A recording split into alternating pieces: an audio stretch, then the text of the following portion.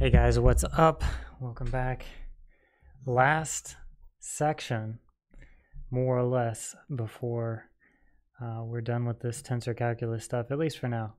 So we're going to talk about the covariant derivative today. Last time we talked about the Christoffel symbols. So the covariant derivative is a way to take a derivative of a tensor and get a tensor out. So if you recall, we did a few exercises like this. So recall, we'll just say recall that partial ti partial xj does not produce a tensor. And we did a couple of calculations like that. We calculated partial ti, partial xj.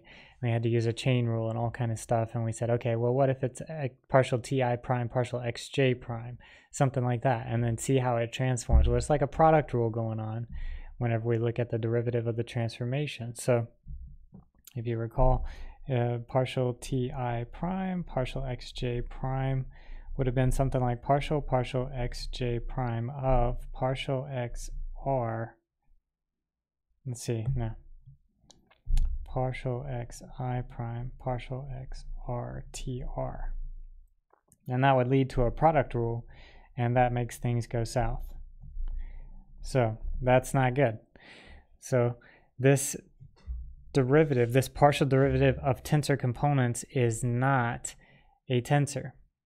So it does not produce a tensor. So what do we do? What do we do instead? Well, think about taking the derivative of an invariant. So consider partial v vector partial xk. Right, that would be the derivative of an invariant with respect to xk. And we'll call that thing something like r sub k. Well, rk prime then would be partial v partial xk prime, which I could take through, and I could say, okay, first differentiate partial v with respect to xr, and then partial xr partial xk prime, and that would be r sub r times partial xr partial xk prime. So that would be a tensor transformation. So if you differentiate an invariant, something like a vector, like position vector or whatever, you differentiate a vector with respect to a coordinate, not its components, but the vector itself, then you get a tensor transformation. So what we're going to do is consider, so now consider partial v partial xk. And now I'm going to expand that. So partial xk, I'm going to expand that vector in terms of its contravariant components, vi, zi down. So this is the vector v represented with its contravariant components with respect to the covariant basis. So now by product rule, that would be partial vi partial xk times zi down plus vi up partial zi down partial xk by the product rule.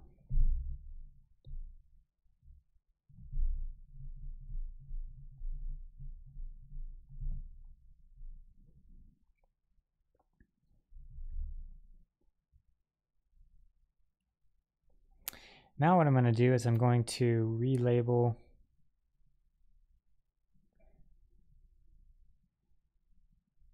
this derivative here using the Christoffel symbol. So this right here can re-represent with Christoffel symbol.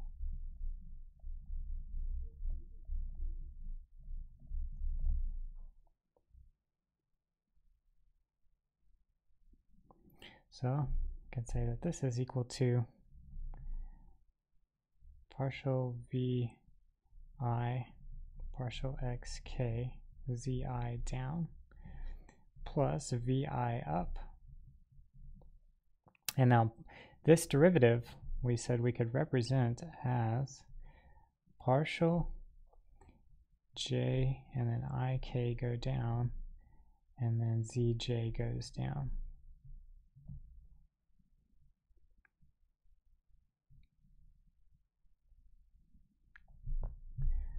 So this Christoffel symbol representation of this derivative of a basis vector zi with respect to coordinate xk. Now what we can do is relabel this dummy index right here. We'll call it j, so relabel to j instead. That way we can factor out zj basically. So that'll be partial vj partial xk zj plus vi up gamma j up ik down zj down. And now we will call this factored form partial vj up partial xk plus vi up gamma j up ik down and then zj factored out, just like that. And so we have the contravariant components, or we should say we have the contravariant components of, actually it's a mixed tensor of order 2, or a mixed tensor of rank 2 components with respect to the covariant basis. So now we actually have components of a rank 2 tensor. So these are components of a rank 2 tensor.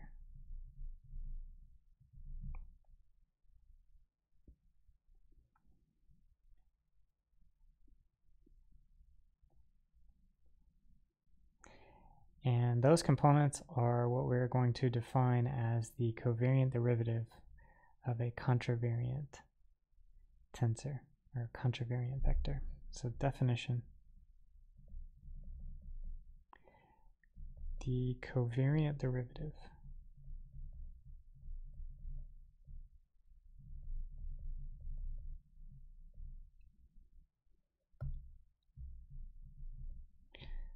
of some contravariant vector Ti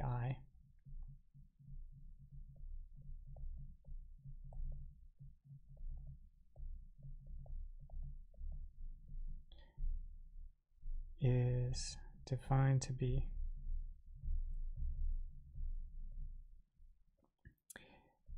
del sub k of Tj up, or actually I'll call it Ti up, equals partial Ti up partial xk plus vi let me call it vj up gamma I and then jk down.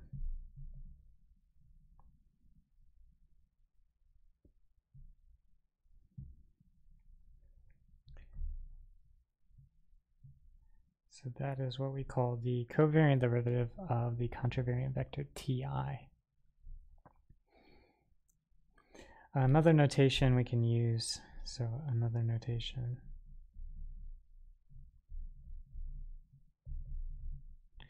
is what some people call the semicolon notation. So it'd be something like Ti up semicolon k. This is called the semicolon notation.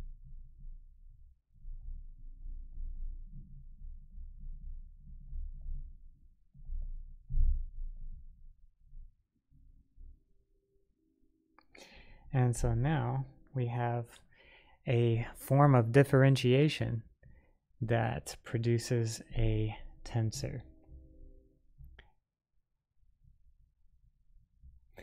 So we have a form of differentiation now that produces a tensor. You can differentiate tensor components ti such that you take the partial of ti with respect to xk plus, oops, that should be a t there, plus the product tj times the Christoffel symbol gamma I up jk down. And so now this is a rank 2 tensor. So this is a 1, 1 tensor. We call it the covariant derivative because it introduces a covariant index. The k down is a covariant index. So this would be the so-called Christoffel symbol, or sorry, this would be the so-called covariant derivative of a contravariant vector. There are a bunch of notations for this thing. I'm just using the nabla sub k notation. It's probably the most common. So now in our discussion up here at the top, we were taking the derivative of a invariant partial v partial xk, and we took the derivative, but we expanded v in terms of its covariant basis. Well, we could do the same thing, but expand in terms of the contravariant basis and see what happens. So let's consider, so again, consider partial v partial xk, but now expand v in terms of its contravariant basis. So its covariant components vi, zi up, and use the product rule again to differentiate those. So that will be partial vi down zk, or sorry, zxk times zi up plus vi down partial zi up partial xk by the product rule again.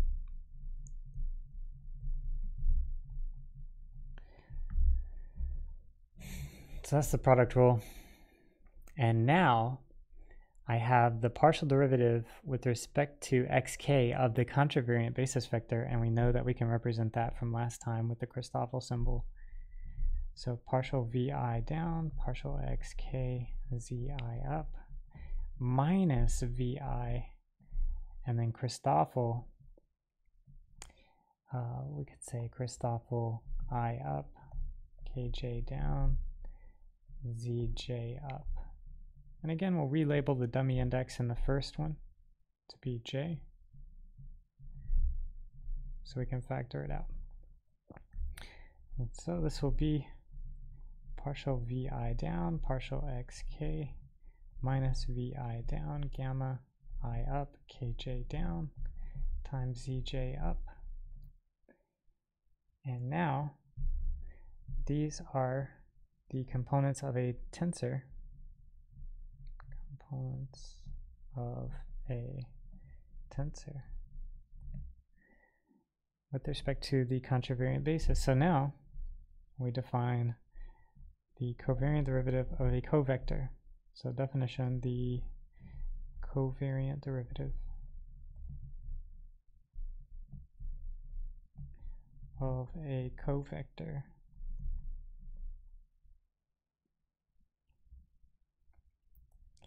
we'll call it tj down is nabla sub k of tj down equals partial tj down partial xk minus v, let's see, we'll call it v I down, gamma I up, kj down. And this is now a 0,2 tensor, because it introduces another covariant index into the mix.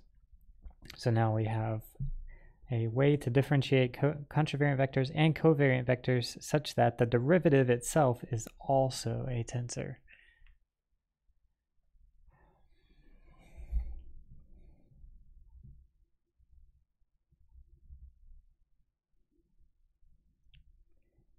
And just a note, I'm not going to write this note down necessarily, but in a coordinate system where basis vectors don't change, i.e. Christoffel symbols are 0, the covariant derivative just amounts to taking the partial derivatives, right? The Christoffel symbols would be 0 because those changes in basis vectors would be 0. So if you're using the covariant derivative in like Cartesian coordinates, you're really just taking the partial derivative. But maybe you have covariant derivative in polar coordinates, well then your basis vectors are changing, so you have to look at, okay, how do I account for the basis vectors changing and kind of eliminate that from my rate of change that I'm considering. So you take the rate of change of the components, but then you subtract away the rate of change of the basis vectors to eliminate the changing basis vectors from your rate of change. So that's the whole idea of the covariant derivative. You're basically eliminating the fact that the basis vectors underneath your coordinate system are possibly changing. So from there, it's pretty easy to define the covariant derivative for any tensor. We'll just go to a rank 2 tensor and define, and then you can kind of see the pattern from there. So definition, the covariant derivative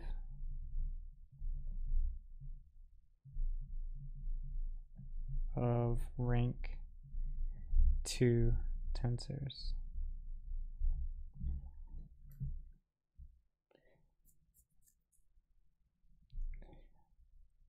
so we'll first do nabla sub k of something like tij up is going to be partial tij up partial xk plus trj up gamma I up rk down.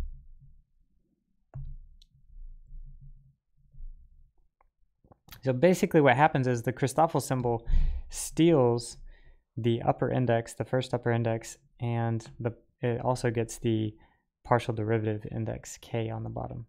And then there's a dummy index for the summation. Plus tip, so now it steals the second index. So we're going to have a p down, so let's stick the summation index, the first one down there, and then the k goes down there. And then also it's stealing the j in this case, so now we're stealing the j. So you can kind of see the pattern. It steals the first index in the first term. You know, I goes from t over here to I, and then the j goes from t over here to j. And then we have a summation index r here, and we have a summation index p here. So you have two correction terms, basically, two corrections to make since you have a rank 2 tensor. So we make two Christoffel corrections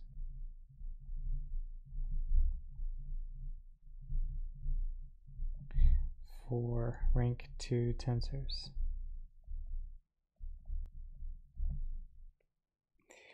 So that's the covariant derivative of a contravariant rank 2 tensor, as a 2-0 tensor. Okay, so basically if you have contravariant indices, you add the corrections. If you have covariant indices, you subtract the corrections. So you subtract the Christoffel symbols as it steals. So let's look at a mixed tensor of rank 2. So nabla sub k, ti up, j down. It's going to be, these are definitions. And so it's going to be partial ti up, j down, partial xk. And then the first one, we say partial t, we'll call it r, j, gamma, well, it steals the I, rk goes down, minus ti up, j gets stolen, we replace it with something like p, and then gamma, and then p goes up, and it steals the j, so we'll say jk down.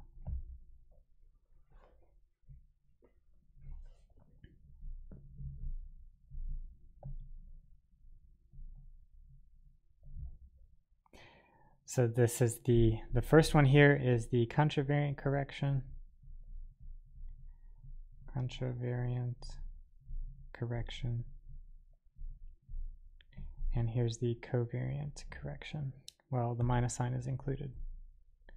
So here's the covariant correction.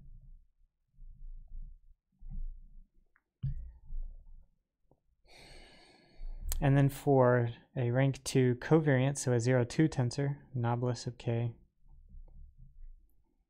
of tij down will be partial tij down partial xk minus, and so we have 2 covariant corrections. So we'll say steals the I, so we'll call it rj gamma, and then put the r up here for the summation index, and it steals the I, and then k goes here, minus t I p gamma p up. It steals the j, and the k goes down as well. And so that is our Christoffel corrections, or those are our Christoffel corrections for the 0,2 tensor. And now this thing is a 0,3 tensor. 0,3 tensor. So the covariant derivative introduces a covariant index, so you get a higher rank tensor than you started with. So in this case, we started with rank 2 tensors. We take the covariant derivatives, we get rank 3 tensors. We get 3 indices. One of them is guaranteed to be covariant because this is introducing a covariant index.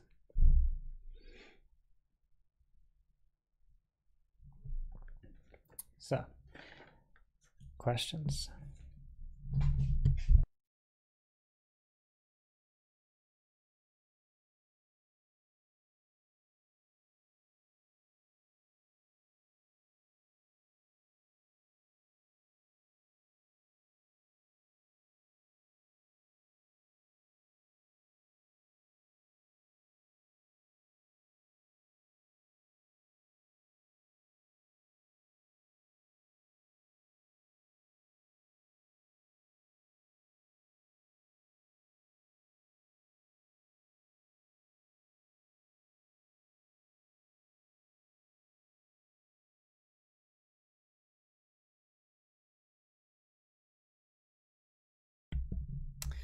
Let's see, I may have screwed it up. Let's see, the covariant derivative of covector. Okay, so the tensor you're taking the derivative of, in this case, has a down index. So you get this is your covariant correction because it's already a covector. Covector correction. It has a covariant index. That's what we're talking about, is the indices on the original tensor tell you whether or not to put a plus or minus sign. So here we have a covariant index tj down, and so we put a minus sign because of our derivation, basically. And that minus sign came from our discussion last time, basically. So whenever you have a covariant index, you're going to get a minus sign in your correction or your Christoffel term.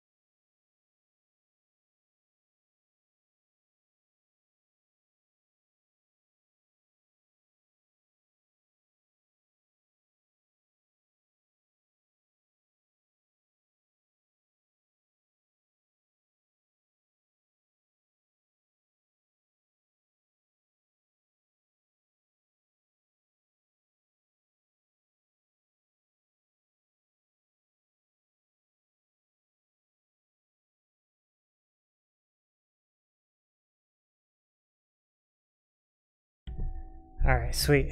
Well, let's take the covariant derivative of something, and what we will do is take the covariant derivative of the covariant basis.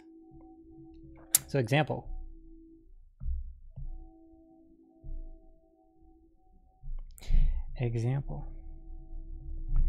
Find the covariant derivative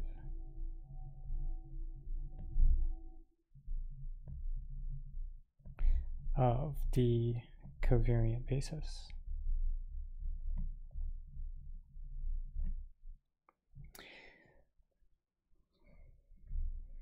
Solution.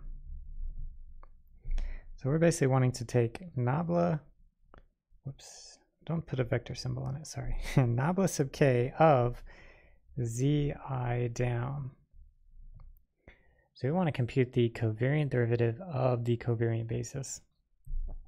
By definition, that's going to be partial zi down, partial xk. See, it's covariant, so we say minus, we'll call it z r down. And then we put an r up, and then the I steals over to the gamma, and then the k goes down. So that is our covariant derivative definition. And now we say, oh wait, I'm taking derivative of a basis vector with respect to xk. So if I'm taking derivative of a basis vector with respect to xk, right here, that actually is just a Christoffel correction, or it's just a Christoffel term, right? This is a Christoffel term. We can call it something like gamma. We'll call it gamma r I k zr minus gamma r I k zr, all from last time, and that is just the zero vector. Aha! The covariant derivative of the covariant basis is the zero vector. Oh, that's great. The basis doesn't change with respect to the covariant derivative. So the takeaway is, note, the covariant basis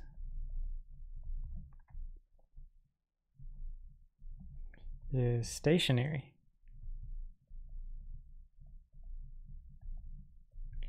with respect to the covariant derivative.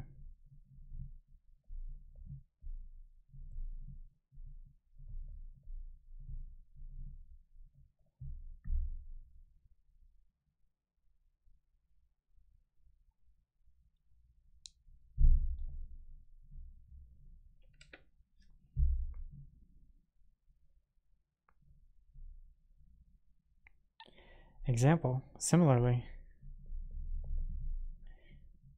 find covariant derivative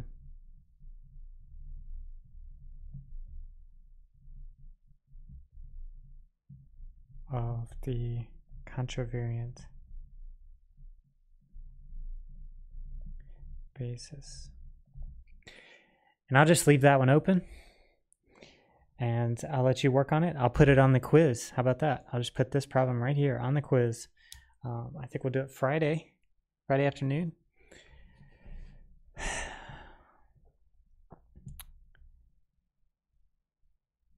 So yeah, this problem right here will be one of the problems on the quiz. Find the covariant derivative of the contravariant basis. I wonder what happens. Let's see, theorem.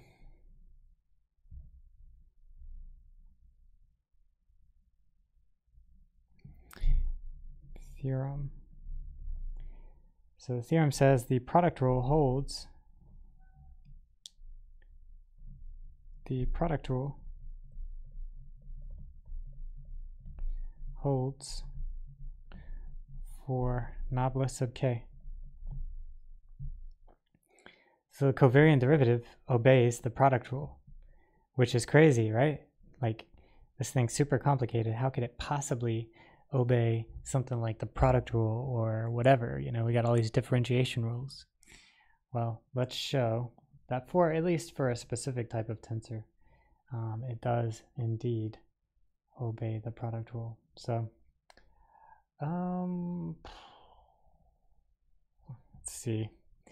For example, if you were to take nabla sub k of like a covector ti sj, then that should in theory be knob sub k of ti times sj up plus ti down knob sub k of sj up. So basically the product of the first times the second plus the first times product, or the derivative of the second, sorry. Derivative of the first times the second plus first times derivative of the second. In this case, derivative is just covariant derivative. So I'll show you the proof for this very special case here. The more general proof, of course, you have to arbitrary number of indices up and down. You have to be a little more creative in how you represent that, but here we go. We'll show you this very special case. You have a covector and a contravariant vector multiplying in an outer product fashion. And so we're going to take the covariant derivative of this outer product, basically. So it's basically covariant derivative of outer product.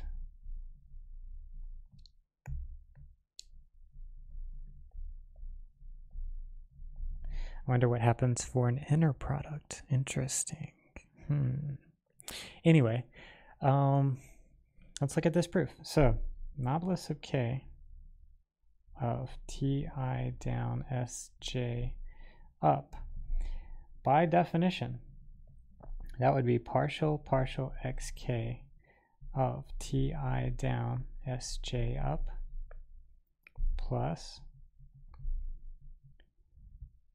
we'll do the contravariant correction first, so ti down sp, so there's still the j over, and then pk down on gamma, minus tr sj, put the r up on the gamma, and then the ik down.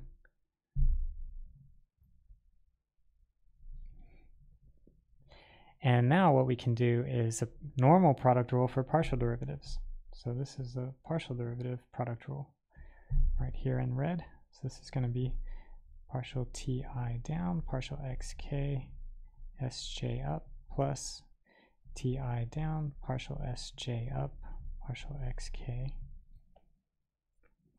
plus ti down, sp up, gamma, j pk, minus tr down, sj up, gamma, rik.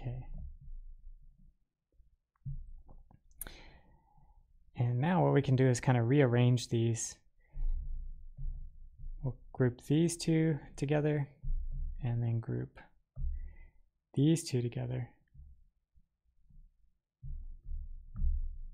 to get partial ti, partial xk, minus tr, gamma, rik, and basically factor out sj, plus ti down times partial sj,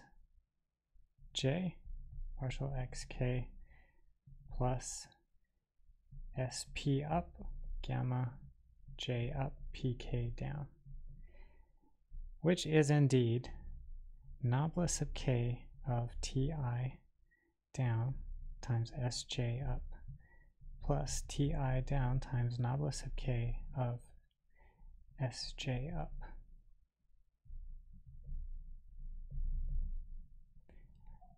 So that's not the whole proof, that's really just the special case. So, but that's more or less the idea.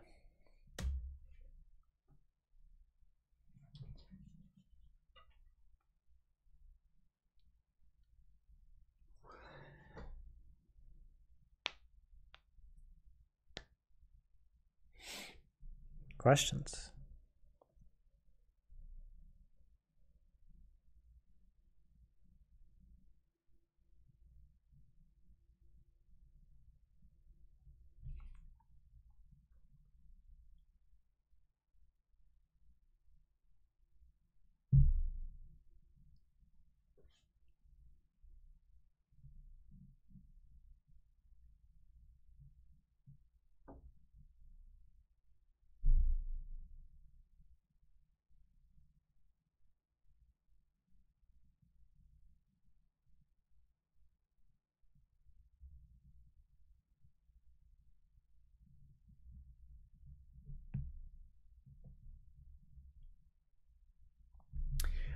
Okay, let's look at one more example. Let's see, maybe one more.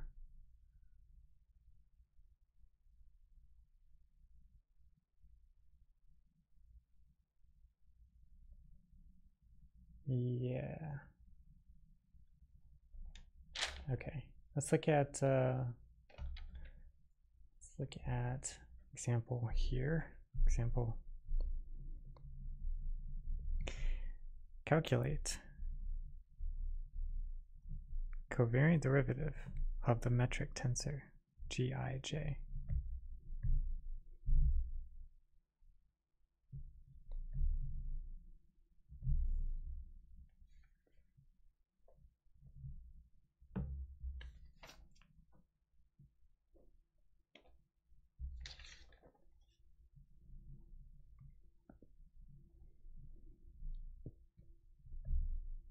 Solution. So covariant derivative of the metric tensor.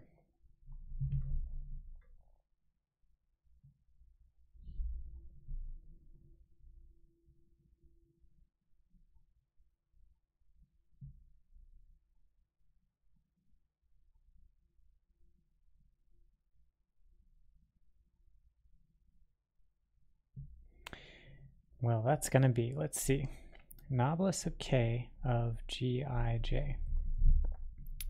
Well, that's going to be noblesse of k of zi down dotted with zj down. Right, that's the metric tensor definition, basically. It's the covariant basis dot product of the covariant basis vectors, zi, zj, to get the components gij. So that's noblesse of k of this dot product. Well, what do we know? We know that the product rule holds. So that's basically like an outer product of two components, zi and zj. It's like an outer product of these two. So we could say this is a product rule. So I can say covariant derivative of zi dotted with zj plus zi dotted with covariant derivative of zj.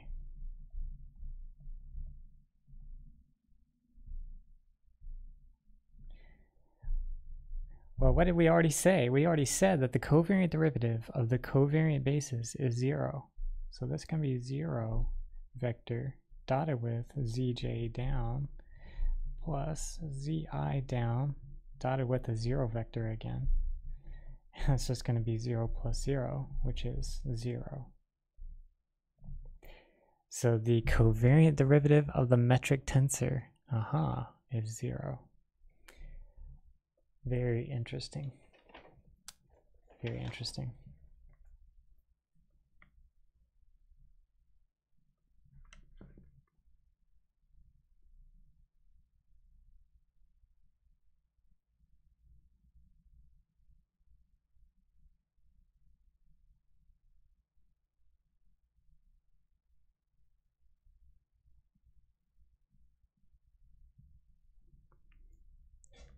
Any other questions so far?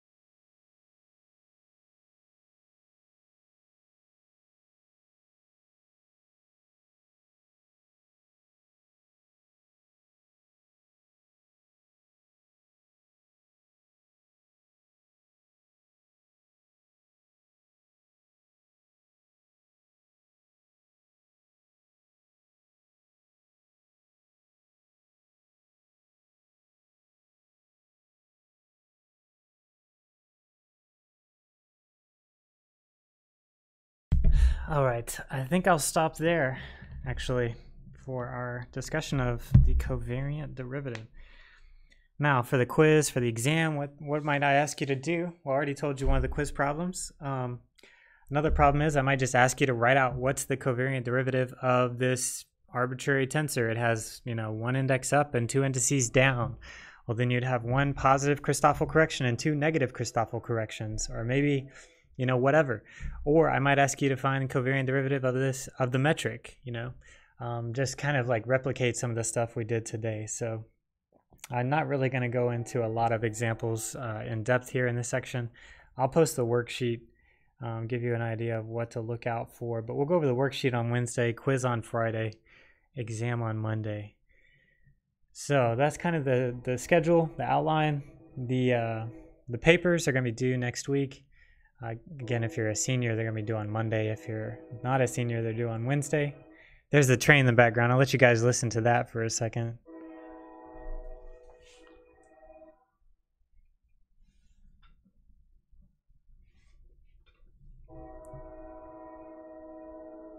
Old Faithful. So anyway.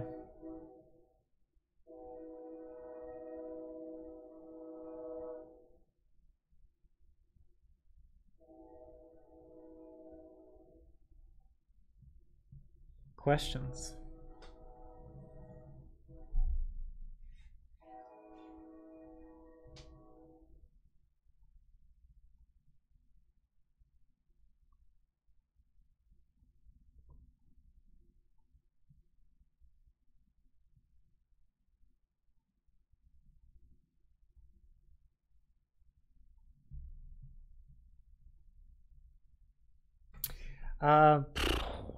I guess I could go ahead and, open it up.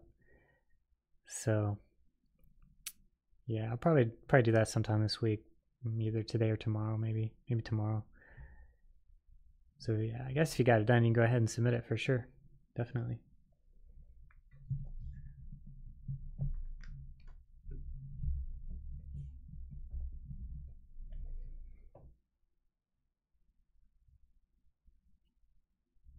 Other questions?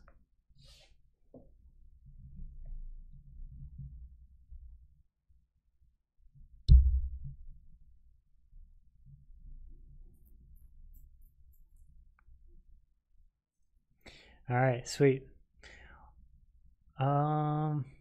Yeah, good call. I think we'll call it a day. I'll post the worksheet on Moodle for chapter 6. You can check it out, and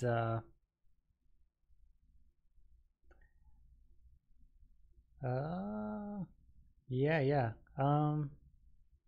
It's on Moodle under the announcements. So yeah, Moodle, go to the the first page on the left, so like the introduction page, and then there's an announcements tab, and you can access the requirements for that. So yeah, or yeah, hopefully you got an email. But I've been having some students say that they don't get the emails through Moodle for some reason. But anyway, if not, we can just share it through Discord or whatever. But yeah.